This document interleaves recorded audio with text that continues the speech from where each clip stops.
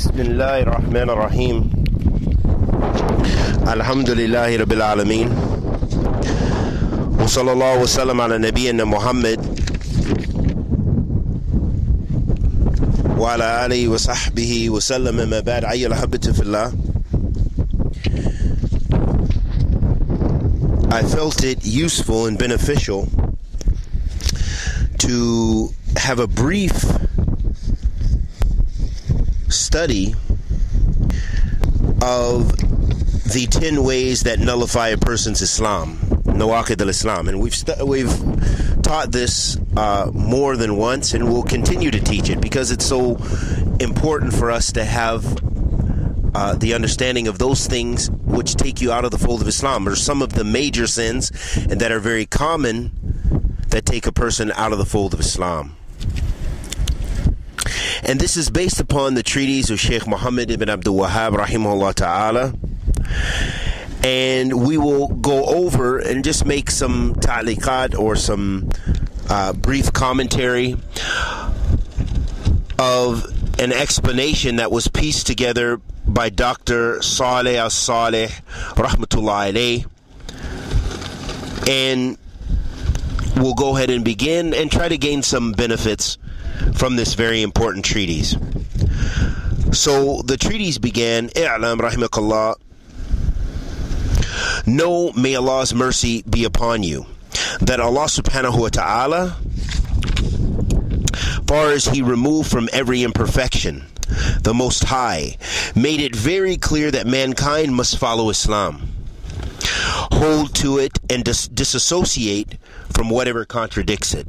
So whatever contradicts Islam, you should disassociate yourself from it. The declaration that there is no God worthy of worship but Allah not only negates all false deities and confirms worship only to Allah, it also requires the complete disassociation from any form of worship to any false deity. Allah subhanahu wa ta'ala says, Fi Kitab al-Kareem,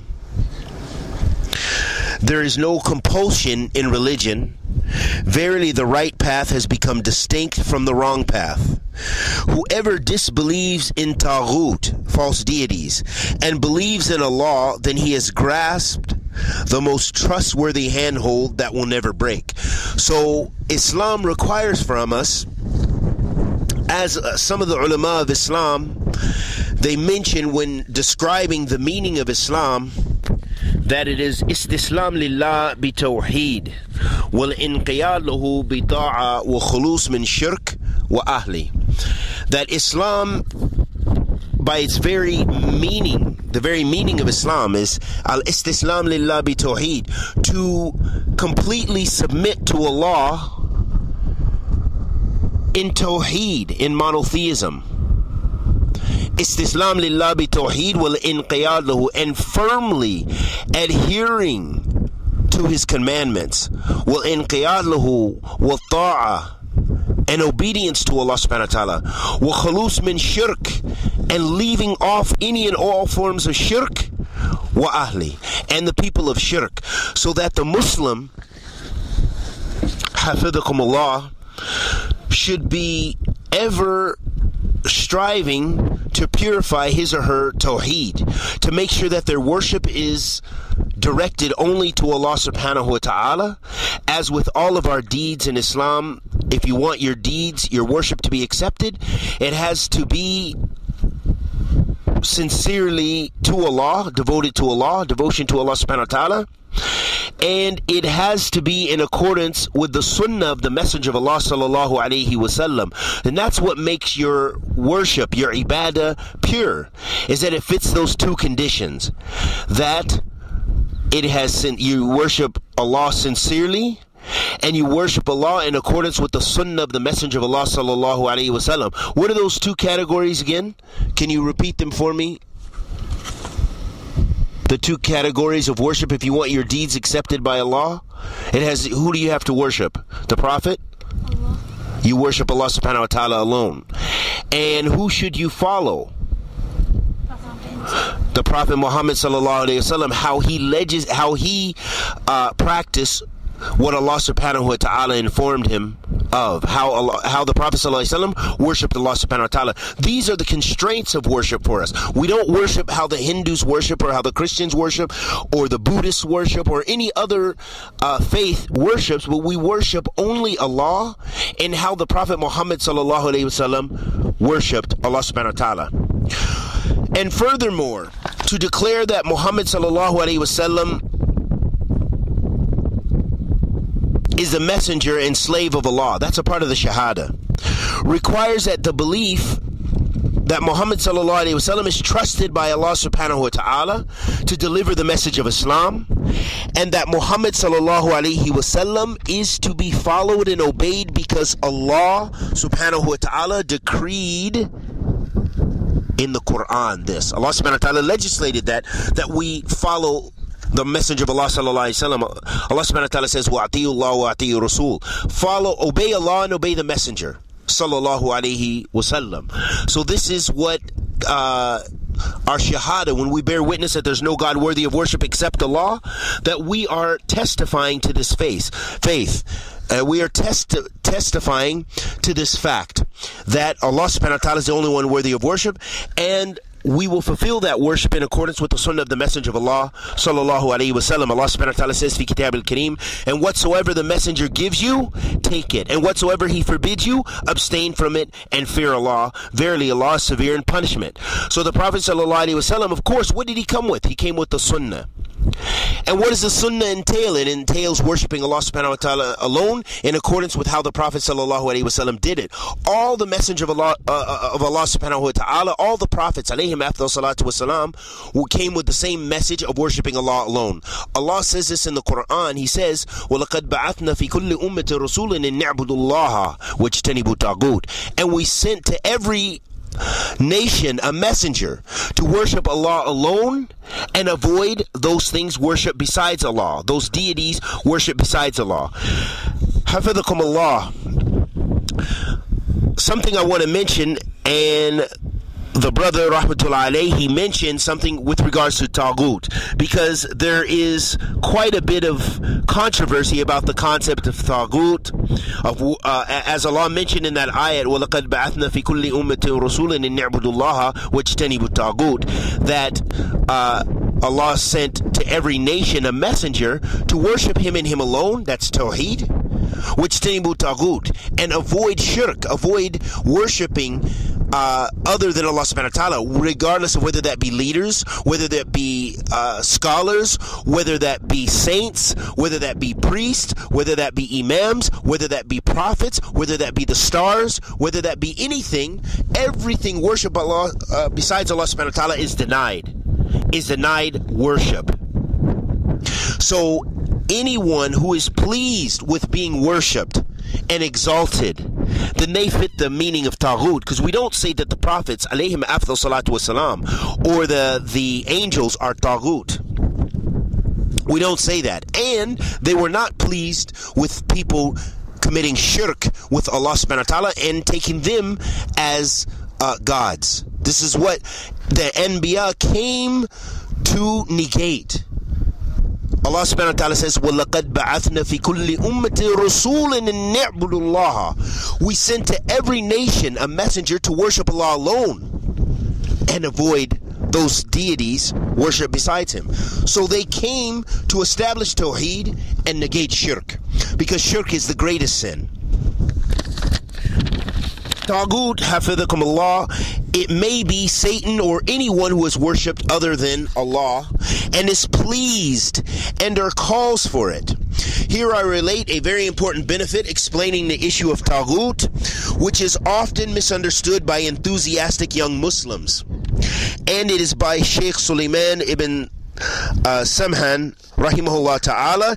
He said, it should be known that the one who seeks judgments from the Taaghoot or rules by other than Allah's rule, while believing that these judgments are more perfect and better than the judgment of Allah and His Messenger sallallahu alaihi wasallam, then this is kufr, this is disbelief. So meaning that those people who rule by other than what Allah subhanahu wa ta'ala has revealed, and they believe that their ruling is equal to the Sharia or better than the Sharia, then they have disbelieved. So that's an important tafsil, because many of the takfiris, I get people all the time commenting and defending ISIS, for example, and saying, you defend the Taaghoot, but you speak about our brothers, the Mujahideen. Well, for one, they're not making jihad fi sabilillah. They're making jihad for their own distorted extremist ideology. Number two, as far as Taaghoot, you have to wonder, are they defending the Taaghoot? Because you don't hear them threatening Bashar, you don't hear them threatening the Raafidah Shia in Iran, or any of those people, but instead you hear only that they're beheading Muslims. And as a faida, you also see just recently, one of the prisoners that they have is a guy who's embraced Islam as a prisoner. Automatically they should free him. There is no way they can still behead him, but only the takfiri, Khawaarij, people who are deviant, would even continue to somehow attempt to justify their evil, wicked, extremist actions.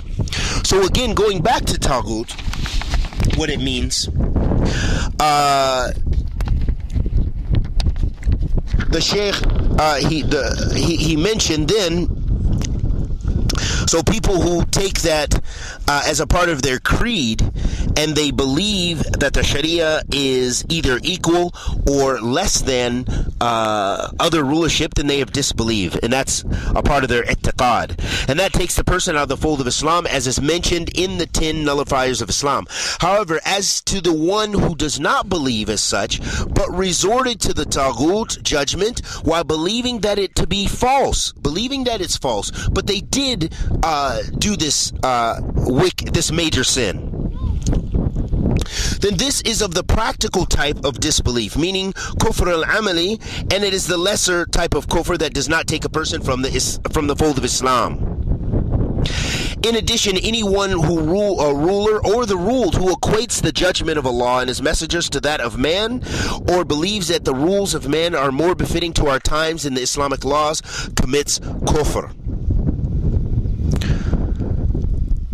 It is therefore concluded that the terms Taaghoot in itself does not necessarily translate into major disbelief and apostasy. That's so important, because these people don't understand that. They never come with tafsil. They take the mujmil and they make their ahkam.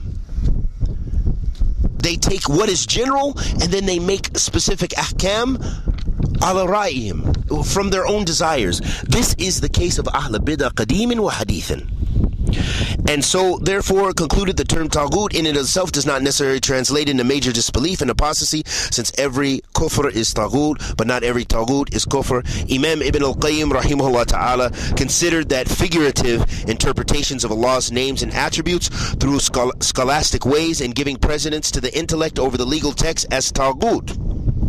So certainly none considers every level of these distortions as major kufr. So that's very important, that tafsil and understanding in accordance with Kitabillah wa Sunnat Rasul sallallahu alaihi wasallam, and the understanding of the Salaf of this ummah, that not every form of kufr takes you out of the fold of Islam, and not everyone who falls into kufr takes them out of the fold of Islam. And that's why it's very important to understand takfir with regards to this important treatise, and why in my other explanations I went more detail into the issue of takfir, and letting us know that not everyone who does an act of kufr, even it's the major kufr that takes you out of the fold of Islam, is not a kafir. They could have did it by mistake. They could have did it from ta'wil. They could have did it from jahil. They could have been new to Islam. Those are all things which